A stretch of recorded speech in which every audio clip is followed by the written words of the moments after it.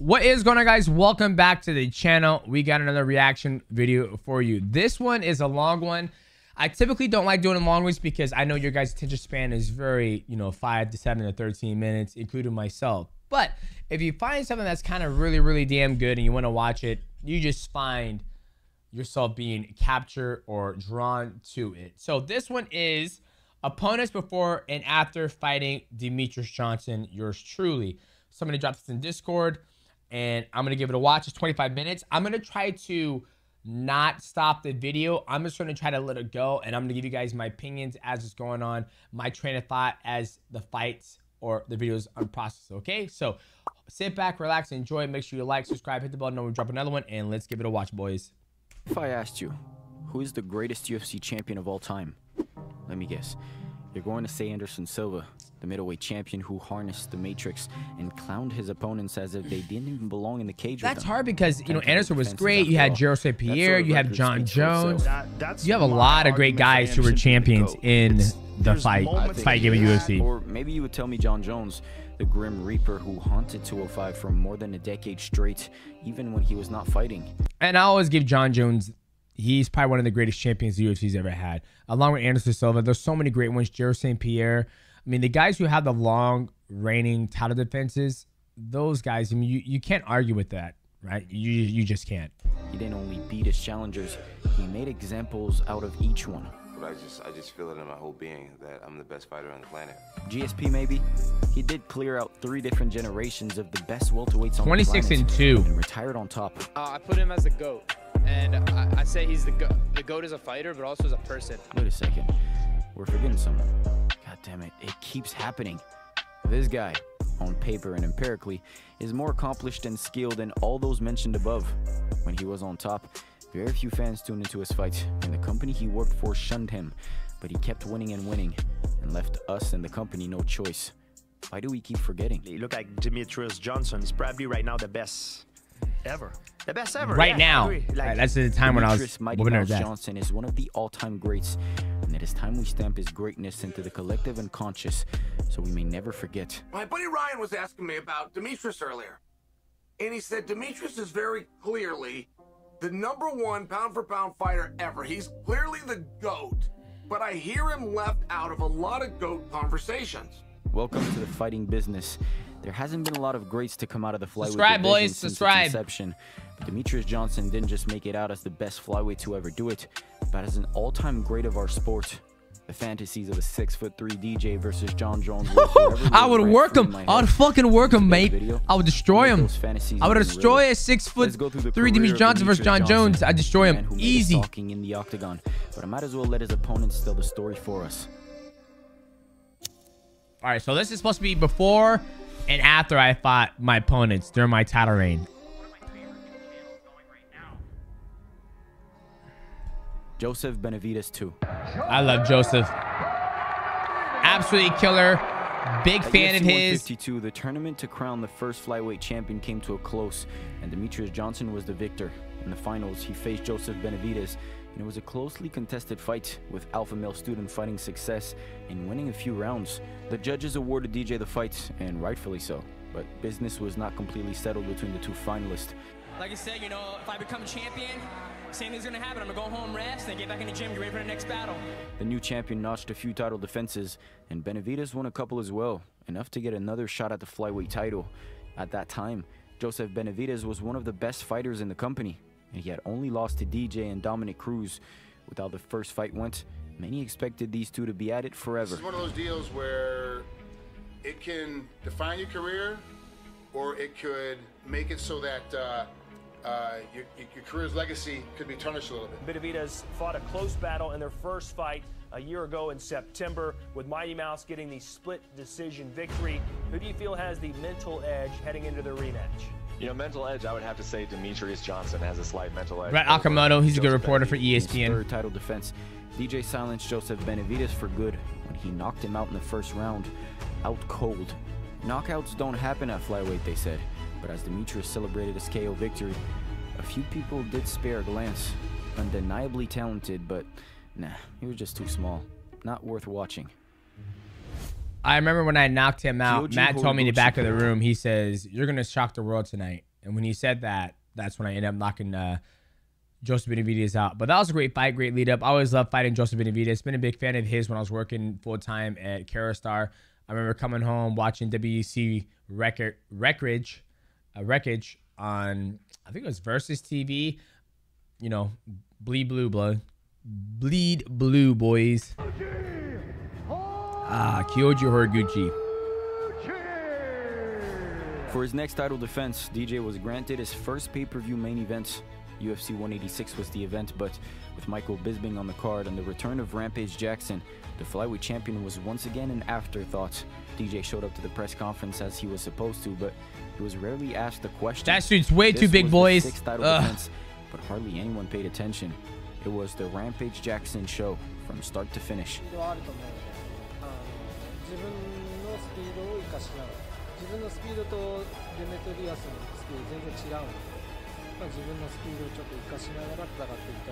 Demetrious Johnson changed the narrative. And I would agree with that. I think Kyoji Horiguchi has a different type of speed. He has a dart speed. I called him a dart when I would fight him because he had a karate technique where he would explode on his opponents, driving them back, and he would lose his karate.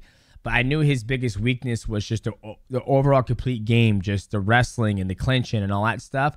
But he was also good at keeping distance. And so that's why when I fought him, you know, I'll just stay on him like right on rice. And then that was the time I got freaking water poison and I freaking thrown up the whole time. I had explosive diarrhea, hot, acidic, boiling diarrhea. Literally, with a second left in the 5th round, the champion locked in an armbar submission, and Horiguchi tapped out, marking the latest finish in UFC history. They looked at him again, and for a second, they did appreciate the record. I don't know if you noticed or not, but after the 4th round, people were walking out. I didn't notice. I don't give a shit what people are doing. I'm watching the fight. He's just one of these guys who's just got to put his head down, keep doing his thing, and you have to respect him. This little guy had some skills. A rematch or something was next. John Dodson 2. John Dodson. He's still fighting too, by the way. He's doing bare knuckle fighting, and he's also doing something else. And John Dodson was the first in line. 2 years ago, Dodson was the first challenger for Demetrious' newly won flyweight championship. And while DJ was the clear winner, Dodson did have his moments. A knockdown in the 2nd round had the champion rattled. And out of all flyweights, Dodson was the only guy who was able to match Mighty Mouse in speed. Maybe he was even a bit faster. To settle the lingering doubts, the rematch was booked for UFC 191. Any man that's been dropped before, they're going to be scared to get hit again. And Demetrious Johnson's not my black ass. I welcome it. He's going to be also scared. Be more afraid to be hit by me and anything else. With Anthony Johnson, Frank Mir, and Paige Van Zandt on the card, Demetrious once again received little attention. But during the main event of the evening, there was a noticeable shift. 2 years ago, the two were almost evenly matched, but this time around, Demetrious Johnson controlled the entirety of the fights and looked to be the faster athlete out of the two. The win was decisive. The performance was impressive. The improvement was substantial.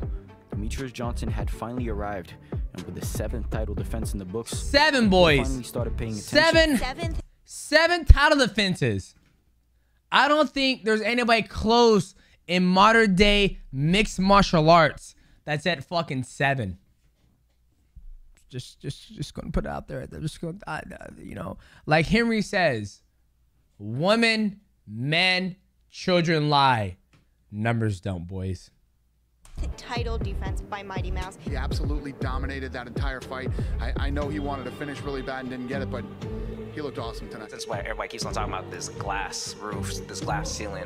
I'm gonna break through it. I'm gonna make sure that I can come back and come back stronger. If Dana gives me the opportunity to go ahead and beat up a bunch of people that seem worthy to fight Demetrious, I will do it, and I'll make sure I can make another title run at this again. 7 title defenses managed in relative obscurity, but the MMA world was beginning to wake up. Maybe he was one of the all-time greatest. Henry Cejudo won. My good friend Henry.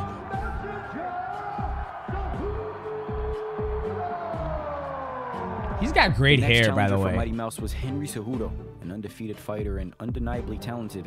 But most important of all, this guy won a gold medal at the Olympics. You don't often see athletes of that caliber inside the octagon, but out of all the divisions, flyweight was graced by the presence of combat royalty. And I gotta ask him if he still has that outfit, the Azteca outfit. Cejudo, ever confident, declared himself as the Mousetrap. Well, like I said, his time is coming, and I'm the big chief.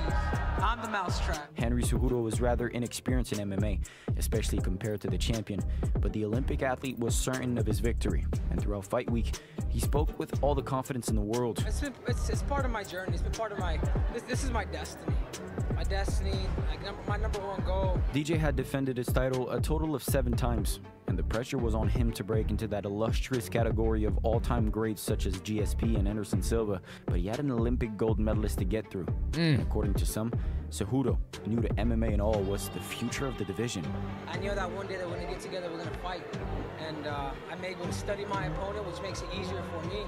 And that's it. When it comes, when the bell rings, it's enough talking, enough mousetraps. It's time to get ready for business. In the co-main event, Demetrious took Cejudo to MMA school, and the previously undefeated flyweight was dealt a brutal lesson. Wrestling didn't matter one bit as the champion crushed the face and body of combat royalty with knees and elbows in the clinch. The very first knee that landed rattled the messenger, and that was the beginning of the end. 8 title defenses in the books, and it took him a few minutes of work. 8 goat shit right there. Henry took his first MMA loss with class and admitted that he was humbled by DJ, but beating him at his own game. I really did believe I was going to dominate the clinch. Coming from a wrestling background, I felt really strong. Said he dominated that certain area. I felt good, like my recovery. I've never felt this good. It's just that it takes, if you guys have ever fought, you guys get hit. I love Henry so much, man. It's a humbling experience for me. Like, I was humbled tonight. This loss was a turning point for Cejudo, and he would go on to become one of the greats of this generation. Then he came back and bit me. Now we train together. And training partners, but I'm sure UFC 197 haunts Cejudo to this day. Tim Elliott. Tim Elliott. Tim was always the most awkward person to fight because he was long as shit and he was always awkward as shit too. So after the Henry Cejudo destruction at UFC 197, there was really no one left. The top contenders were wasted, some of them defeated twice, and so to solve the contender problem, Dana White started season 24 of The Ultimate Fighter, with all cast members being champions from other organizations.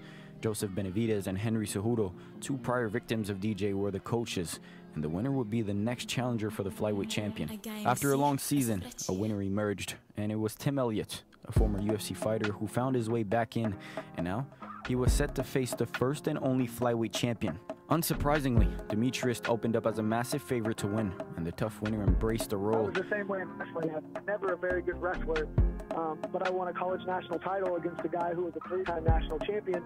I really thought I was going to beat him. But it's like you said, he's just a person, and this is not a sport where you stay undefeated in.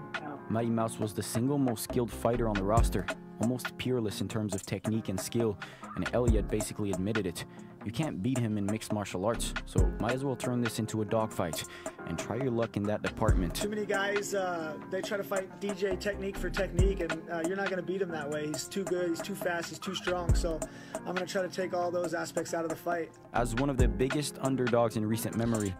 And I feel like that's one of Tim Elliott's greatest assets, is that he's able to not make it a mixed martial fight. He's able to make it a dogfight. Elliott knew what he was in for, and contrary to what most expected, he defied expectations, but just not enough. In the first round, Elliott secured top position, and fans in attendance braced themselves for an upset, but the champion survived the submission attempts, and as the fight went on, Demetrious took over, eventually winning a clear-cut decision. Despite the loss, Elliott was appreciated for his effort, and he gave the champion respect, calling him what he deserved. He's the best in the world, and I'm just happy to share the octagon with him. He was able to survive because he's a true vet. You know, he's the best in the world. A small scare, but DJ got through, and nothing had changed. The flyweight championship was still around his waist, and with the 9th title defense accomplished, 9 boys is 9. Closer to challenging a long-standing record. Sheesh! Wilson Race. Over the past few years, Demetrious had gone through the best of the best at flyweight, but this one right here was the ticket to immortality. Man, it's kind of crazy to look back and see all this training I've done in just MMA. Just long grinds, long grinds. The only other guy who got to this point was Anderson Silva, and with one more defense, Mighty Mouse was going to tie his record a record many considered would not be touched for a long, long time. Oh, and his opponents was Wilson Race. I don't know Wilson, hey. You know. I like DJ. DJ's my friend, so I'm just going to go DJ because I don't know anything about race. Between the talk of tying Anderson Silva's record and all the epicness, DJ's 10th challenger was forgotten. Wilson Race was his opponent, and in addition to being a massive fighter at 125, he was an accomplished grappler. If Elliott was able to lock in a few submissions... I never forget when I was about to fight Wilson Hayes, I would have nightmares of him getting my back and submitting me. True story, boys. True story. Surely a bigger fighter with better jiu-jitsu would trouble him even worse. Same thing, same strategy. Everything that I thought before the Elliott fight, you know, was the same exact thing I thought, you know, after the Elliott fight, you know, so... He likes to be able to be the one that's, like, imposing the ground, I want to say, or, like, imposing his will on the ground, and I don't know if he'll be able to do that against Wilson Hayes. This is where most would stumble, and the unlikely underdog comes out on top. For most, even the best, this level of greatness is just too much. Drill. Customary title defense becomes their worst nightmare. But DJ made Wilson Race look just like that. A customary title defense. While most wilt under the pressure, DJ looked like he had ascended yet another level, and he dominated the fight from start to finish. Race was outmatched on the feet, busted up, and the champion nearly finished him in the second round. And in the third, Demetrious submitted the accomplished BJJ artist with an arm bar, and just like that, with relative ease, he had tied Anderson Silva. He did everything that he did, but then I just couldn't, overcome that, but it wasn't because I was frustrated, just because I just, he did a good job avoiding, Did you expect if you were not going to be able to win this fight that was how he would be able to get you? Not really, man. That's where I come from. I come from Brazilian Jiu-Jitsu, and it's always easy to submit people when you can punch them in the face. Just gonna throw it out there. It's a lot harder to submit somebody in Brazilian Jiu-Jitsu when you can't punch them or slap them. That's why I like slap Jiu-Jitsu. You slap the shit out of somebody, they're gonna give you their arm, or they're gonna keep you getting slapped. That hurts more than a knockout for me, but it just props to him, at the end of the day. 10 title defenses. Mighty Mouse had won the game right there and then. But the flyweight champion didn't think too much about this massive accomplishment. It was the one after this. No, I'm going past. My goal is to go past 10. 10's just a stepping stone. It's the ultimate goal is 11. I mean, right. It's like Floyd Mayweather when he got 49-0. It's like, why would you stop there? Like Ray Borg. Ray, the Mexican Devil Borg. Somewhere along the way, the professional relationship between Demetrious Johnson and the UFC grew tense, and predictably the slander began. The company had a crossweight super fight between TJ Dillashaw and Demetrious planned, but Mighty Mouse had the gall to negotiate and asked for a bump in pay. I think that a fight between him and TJ Dillashaw would be something that people would actually be interested in and could sell pay-per-view. Here we go, boys. But he absolutely refuses to fight the guy. Dana White was not happy. First of all, when he did his deal, he didn't want pay-per-view. Right. He didn't want pay-per-view. He wanted upfront money, no pay-per-view.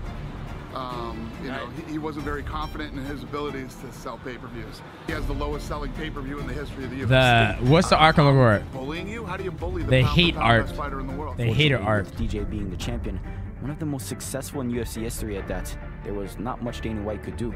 And after a few months, the big one was announced for UFC 216. He had tied Anderson Silva's record, but if he could win this one, Demetrious would be in a class of his own, untouchable, for a long, long time. Ray Borg was out to ruin all of that. This fight was scheduled before and fell through, but it was finally here. Borg was the only surviving contender and the last obstacle for Mighty Mouse. I will guarantee everyone that I will make it to the fight and win the fight. Oh, and win the fight. We're getting that. Yeah. You were guaranteeing it. Are you winning? I say third round submission.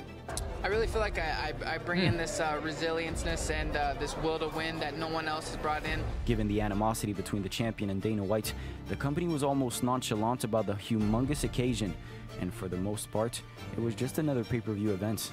1 or 2 promo packages was all the company could afford. But now, the MMA world was watching, finally paying attention. I think DJ, man, you can't go against that guy. He does it all. He mixes it up so well. He's gonna break. I know he was in the UFC. I really like Demetrious Johnson. I think he's gonna keep dominating that weight class. I know Ray Borg, he's a scrappy guy. He's got a title fight now, but Mighty Mouse is the GOAT, man. In the co-main event, DJ walked out to the octagon as he always did, not a bit bothered by what was going on. He had been absolutely flawless in his last few performances, and in the most crucial title defense of his career, he outdid himself. I present a skill set that no other fighter has before him. You know, he really, The thing he said to me that pissed me off is that I can out-scramble him. So I made it a point in that fight that I was going to out-scramble him. You guys have barely even seen what I can do. So not even DJ really, truly knows what to prepare for. He hasn't seen the kind of fighter I am yet. And that's why I always tell people, when you're preparing for a fighter, you always prepare to be the best version of yourself. That way, whatever shows up in that cage, ring, whatever it may be, it shouldn't bother you. So that's why each time I went out to fight, I was never really bothered by who I was going to fight, because I believed in my training and the confidence of my coaches to get me ready for that fight. And not only that, I'm young, hungry, not a damn thing to lose. Ray Borg didn't stand a chance, and the flyweight champion demonstrated just how far ahead he was. In the final round, Demetrious pulled off the most impressive submission in UFC history when he launched the challenger for a suplex and then transitioned it into an armbar mid-air. You can debate all day about the most vicious knockout in UFC history, but that right there is the greatest submission win ever. The fact that DJ broke the all-time record with a move like that makes it even more special. But then again, this was what we had come to expect from the best mixed martial artist on the planet. I was on the ground before. I thought he was just gonna throw me. I was gonna get ready to move and scramble. I thought I was on the ground before he hit that armbar. He hit the armbar, I guess, mid-air. Age was not on my side tonight, and I just need to learn more. History was written that night. It didn't matter if it was the co-main event. It didn't matter if the pay-per-view. Oh, I love that. He goes, I didn't know what the fuck happened. DJ had surpassed the likes of Anderson Silva and GSP, and on that night, he left no doubt. He was the best fighter in the world, and nobody was going to come close for a very long time. He had arrived at something truly superb. What could possibly be next?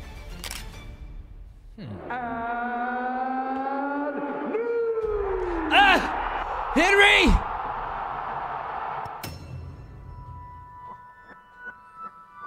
Rodtang.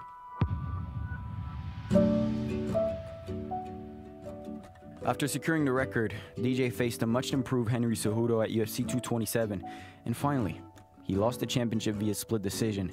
It was a controversial decision, and many felt that Demetrious had done enough to win. Hey, like every great civilization or every great king, they always have their downfall. They always have their day in reckoning. And Henry was my day of reckoning in the UFC. Against Cejudo, but the belt was off of him, and Dana White was quick to act.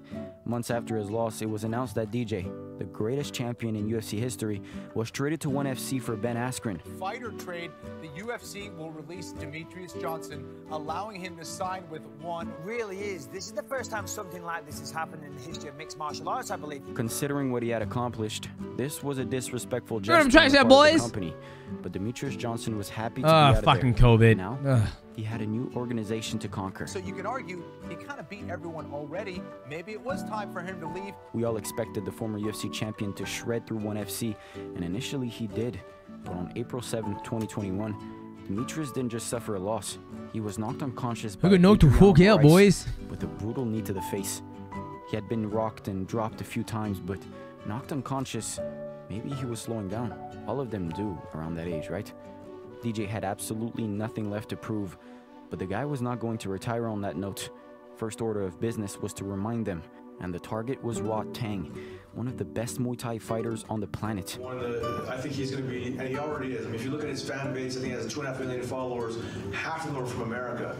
He doesn't even speak the language, and it's because he has a charisma. Obviously, he's pound for pound one of the greatest strikers on the planet, if not the greatest striker on the planet. This fight was contested under special rules. Round 1 and 3 under Muay Thai. If that was a pure Muay Thai fight, I'll get absolutely destroyed, dude. But DJ was ready to throw hands with one of the most dangerous strikers in the world, and at ONE X, DJ stood right in front of the Iron Man and was brave enough to test himself. Rodtang had a few minutes on the clock to finish the former UFC champion, but Demetrious made it to the second round, and with one takedown, Mighty Mouse took the back of the Muay Thai striker and put him to sleep with a rear naked choke. DJ held his own in Muay Thai, but Rodtang just could not survive in his world. Now that he was back on the win column against a worthy opponent, Demetrious Johnson began the final. Just so you guys know, between that time, me losing in Henry Cejudo and going to ONE championship, I actually beat Yuya Wakamatsu, Tatsumiti Iwata, Denny Kingdad, and then lost to Adrian Moraes, and then beat Rodtang, then beat Adriano, then beat him again. So Just he left out a couple of things. Trek of his illustrious career. Adriano Moraes. Number 2. At 36 years of age and a long career behind him, Demetrious Johnson had pretty much done it all. Standing and trading with one of the pound-for-pound best strikers in the world. And then choking him I fucking love fighting. The perfect end to such a legendary career. But that one blemish just had to be rectified. On April 7th of 2021, Demetrious faced the defending champion Adriano Moraes. And while most expected the flyweight go to outclass him, it was a competitive fight. But in the second round, Moraes knocked the former UFC champion to the ground, and as allowed by the rules of ONE FC, he landed a knee to the head of a grounded DJ, and that was the end of the fight. That had to be corrected. After the victory over Raw Tang, Demetrious was granted a rematch, and this mega fight was set for ONE FC's debut on Amazon Prime. And this time around, Moraes predicted a different finish. You said you'd be looking for a submission this time. Is that still the plan? Yes, of course. I mean, always looking to. I've always enjoyed sharing the ring with Adriano because he's so humble. He's a great guy. Comes from an amazing background story. If you guys haven't, if you don't know it, you should look it up. It's absolutely amazing. But loves sharing the cage with Adriano. Nothing but love, respect for Adriano. To finish. And for me, it would be awesome to have a submission this time. Thankfully, the folks over at ONE FC regarded Demetrious as one of the greats and treated him like a champion better than the UFC ever did. Adriano flat out admitted that Demetrious was the MMA GOAT, and another victory over him would immortalize his own career. I'm still working hard because I know right now he's gonna come hungry to revenge, and some guys with like this kind of feeling that the revenge is they are tough as fuck. Yes, this guy is tough, like this guy have everything in MMA. He's good like stand up, he's good on the ground, he's a complete athlete. That is what I want to show for everybody. The talking point was the different rule set. Maybe Demetrious was caught off guard, and that was a one-time stumble. But Moraes was a different kind of beast. Bigger, taller, and definitely stronger. The ONE FC champion literally dwarfed the former UFC fighter, and you just had to wonder, could the great DJ overcome a monster such as this?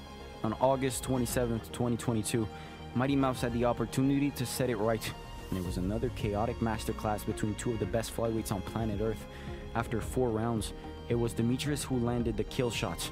A right hand dropped the champion, and after stalking a dazed Moraes for a moment, Mighty Mouse landed a flying knee to the head, repaying the favor from before, and simply walked off knowing that the fight was over. Done and dusted. And now he was the ONE FC flyweight champion. Definitely past his physical prime, and yet he had conquered another promotion. What could they even say now? He's too small. He's beating up bantamweight rejects. He just isn't entertaining enough. Dana White was right about him. Demetrious Johnson heard it all during his UFC career, time and time again. And time again, he went out there and turned the same critics into believers, one performance at a time. When he captured the flyweight title, very few people cared, and the company itself didn't find the need to market him. But with every title defense, DJ kept getting closer and closer to the mountaintop. And when he walked out to the octagon at UFC 216, you just could not deny him anymore. When he approached the end of his career, we expected something special. And aside from that one knockout loss, beautiful bout, was damn near flawless as usual, all the way until the end. ONE FC Fight Night 10 was likely the last we saw of him. He concluded his business with Moraes and defeated him in the trilogy bout. And if this is the end, good game, Demetrious Johnson. He's had a good game. Better. The real ones know you're one of the greatest of all time. Hope you enjoyed, but I gotta bounce. Catch y'all in the next one. Peace out. All right, boys, that was an amazing down memory lane. Make sure you give this guy a follow. The Fighting Business. Yeah, man, I think that kind of sums up my whole entire career, like the back and forth. Obviously, a lot of the training stuff and like having the children and being married to my beautiful wife, Destiny. It just, one of the things that I've learned from all the ups and downs of my career is that you never doubt yourself. I've always believed in myself, always in my skill set and in my teammates and my coaches. So when I lose, a fight item like I gotta change coaches, I gotta change team. I never did that. I've always added and build and tried to, not really add. I added a new coach to my arsenal, and that's Professor Yan. He's been absolutely amazing, and I just believe you have to bet on yourself and believe in yourself. So when I took that leap of faith of going to win a championship and fight at Rodtang, and potentially even when I fight, if things work out, if I grapple against Mikey Misimichi, I know absolutely that the grappling world, he is so much better than me. So much better than me. But I'm at the point in my career, like, what do I have to lose? I have nothing to lose, boys. Especially when it's just grappling. So always betting yourself. Thank you to the Fighting Business. Absolutely amazing documentary. And give this guy a like and a follow and subscribe, boys. And I'm going to do it right now. I'm going to go right here and go like. And yeah, appreciate you guys once again. Thanks for dropping into Discord. I know this one's pretty long. So if you guys make it to this point, I truly appreciate you. If you didn't, all good, baby. GG's.